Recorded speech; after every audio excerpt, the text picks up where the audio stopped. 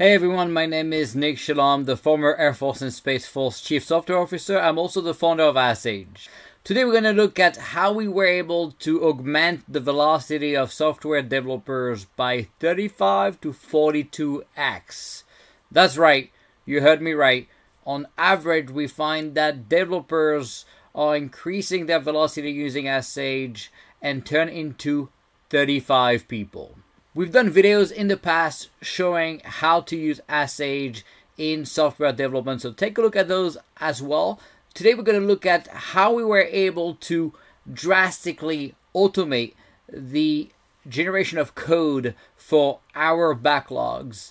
And effectively what you're going to see is how we use AssAge to take our user stories and generate about 90% of the code of AssAge every day, multiple times a day. And that enables us to release 5 times a day with a very small team. Alright, so the first thing here is we're going to show you our backlog. We use GitHub for that, but again, you could use any tool that's managing your user stories and Kanban board. Here, for example, we're going to take a look at some of the user stories we have in progress. And so if you look at this one, we have a super admin feature for our dedicated tenant and multi-tenant, so we can validate emails, for example, that are not receiving the automated code when they sign up on AssAge, and so we can manually force that.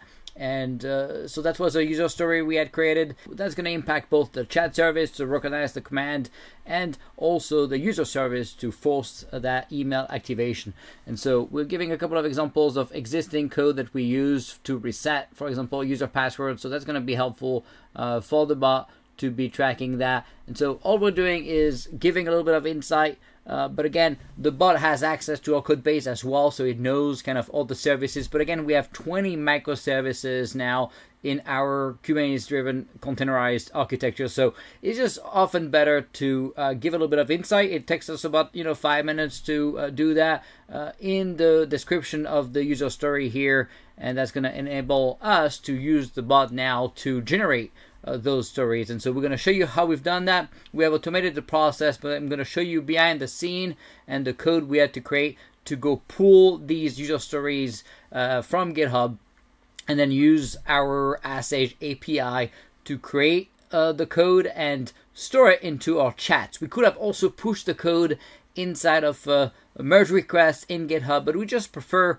to create different tabs in our chat for each of these user story. Just easier for us to then take a look and go tweak it and make it perfect before we then push that to the GitHub repository. So that's the way we do it. You can do it the way you prefer, but we're just going to show you how we do it and how on average we increase the velocity of a developer here to 42x. Alright, so we have this user story here. We have to tag it, and so when it's ready for coding, we put the RC here to yes. That's a tag we created specifically for that feature. So now that it's tagged and saved, the bot is going to be able to generate the code. Alright, so this is a very simple code that we automated and put into a cron job in Kubernetes, but again, this is just to show you we're going to be open sourcing that code as well, so you can take a look at it. Here is simply a few things. One is the project ID of the GitHub project, and here is the prompt that we use. We are just effectively telling the bot to behave as a software developer and be cautious about security and all this good stuff. And so you can, of course, customize that prompt here. And then we're going to have what is here the pool of the GitHub project items. We use a GitHub token to do that in an environment variable. And then, what it's going to do is use the GraphQL API of GitHub to pull all the projects. And so once we have the projects, all we do is effectively pull it into a set of an array with a dictionary with the title and the content of that user story. And then simply all we're doing with that is going into this API call using AssAge Python client to call the API to generate the code response, and using the system prompt that you've seen above. And then we convert it to code because AssAge has very specific templating format to display on the UI. You wouldn't have to do that if you were to push it to maybe a merge request or pull request. But if you want to display it back into SH, we have to convert it. And so we do that. And then after that's done, what we do is appending it to the chat. And so this is going to create a new tab on your chat for that user that you're using the API key from. And that's going to create the title will be the title of the user story, and the response of the chat with both the question and the response will be added to your chat.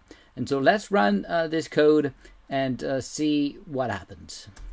So of course I set my GitHub key and my API client and secret key.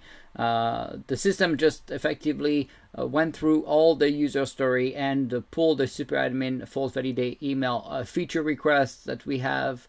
And so now what this is doing is calling the GPT-4 API, because we use GPT-4 for that. Sometimes we do GPT-4 32K if the context window has to be big.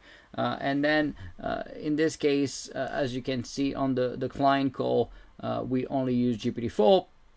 And what this is going to do now is generate the response. So now we're waiting for the response from the API. So we got that response. So now if I go into my chat and I refresh my my page, it's going to load my chats, and you will see here we have a new button here with the title of the user story and the description. And he gave me all the code ready to go. So he created this false validate email function that will be forced. Now he made a mistake here, and it, you know, all our superadmin commands start with the word superadmin, and it then didn't use the superadmin prefix. So what you could do here now, and that's what I would do if I were to do this feature, I would say you forgot to call the commands superadmin dash false validate email. Fix your code. They should always use the superadmin prefix. And I'm going to use GPT-4. I'm going to put dataset to none. And now we're going to run that. And now the beauty is the bot is going to be able to fix its own mistake and give us the final code. And looking at it, it seems that it's perfect. It knows our table structure, and it did a good job at checking the email and selecting it from the database and setting email verified to true. So this is absolutely correct. It's also checking here if it's a superadmin user asking and not just a regular user, and so that's also what we would have to do. And now we just got that update, and yes, it did add the superadmin tag everywhere, so that's done correctly and updated. And so that code will be now good. And so what I would do is copy and paste it into the services. We could do a merge request then from the IDE. So again, just to show you how we can take, you know, user stories coming from customers and prospects, and then go ourselves and augment the information there to make sure that the bot is going to be able to do that work.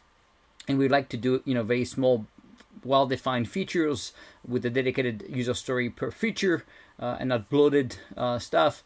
And then, you know, use this cron job to create the chats, and then I would have these chats appearing on my Sage UI to then go and know that I have to validate that. And often it's either 100% right or 90%, you know, often way more than 85. And then the human will finish the work, put a set of eyes on it to make sure it's valid and correct, and then push it to our CI/CD pipeline so it can be tested and all that good stuff. So again, this is to show you how we take that automation next level engagement with generative AI to augment your team's velocity. It's a game changer, right? You've seen our other plugins on how to scan your GitHub repo, automate your commenting of code, automate the review of code for performance, for cybersecurity scanning and detection of malicious code. So really, sky's the limit when you understand how to use this. And with our API, you can automate these tasks and create plugins to really automate days of work. So hopefully that was helpful to you. If you have any questions, reach out to us on Discord. Here's the link. And if you also want, you can send us an email at sales@asage.ai. Thanks for watching.